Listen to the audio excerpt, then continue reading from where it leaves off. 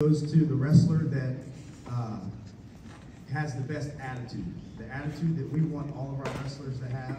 The one that is go out there, get the job done, come to practice, work hard, leave it all on the line, and really represent us with the type of wrestling that Socastee wants to be known for.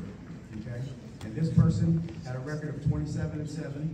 He had top 5 of the team for major decisions, top 5 of the team for takedowns, win, fastest fall or fastest pinfall, top 5 for decisions, top 5 for tech falls, top 5 for first takedowns, and total near fall points. So that's establishing dominance over your opponent and putting their shoulders on the back of the mat. So this award goes to Michael Gambacorda.